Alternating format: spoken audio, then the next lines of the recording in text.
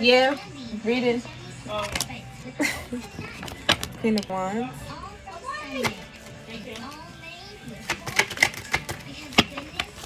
We got the Queen of Wands here.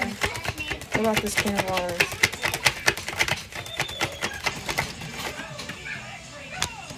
It may be a heartbroken Queen of Wands that you may know about or know of, or there might be some heartbreak energy around the Queen of Wands or surrounding the Queen of Wands that you may know about. Because of the Ten of Cups. Let's see, what about this Ten of Cups?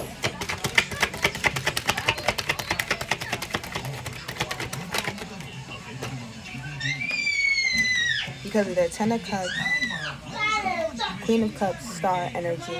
So this Queen of Cups may be receiving some star healing to help with this Ten of Cups, maybe hurt or pain.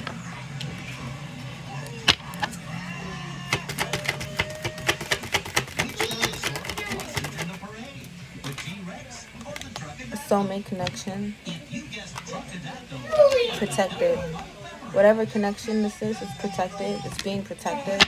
So this person doesn't need to feel heartbroken or entrapped or feeling like there's heartbreak energy around.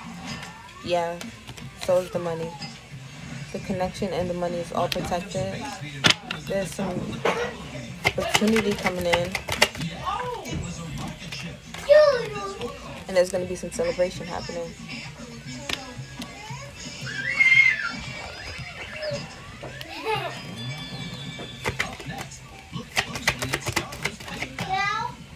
I'm going to close this off. There's going to be some celebration happening with the Emperor.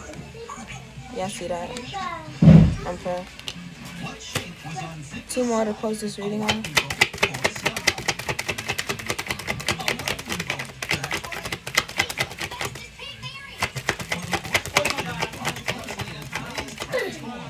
Ooh, there's an Emperor that's going to be in a Ten of Swords. 1 more.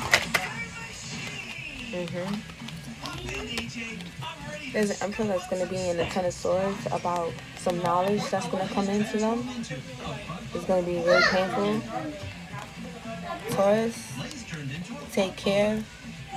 Gotta keep checking out. Take care of yourselves. Take care of your people.